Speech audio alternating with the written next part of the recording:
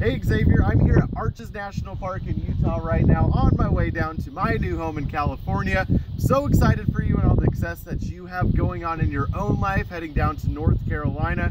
Just want to say, working with you for over a year on the morning show was such a fun time. I wish you all the best of luck. So many great memories, including making it on Good Morning America, all that fun stuff that we did each morning.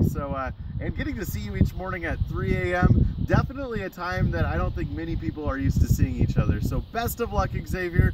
So many great memories, and have a great time over in North Carolina. See ya.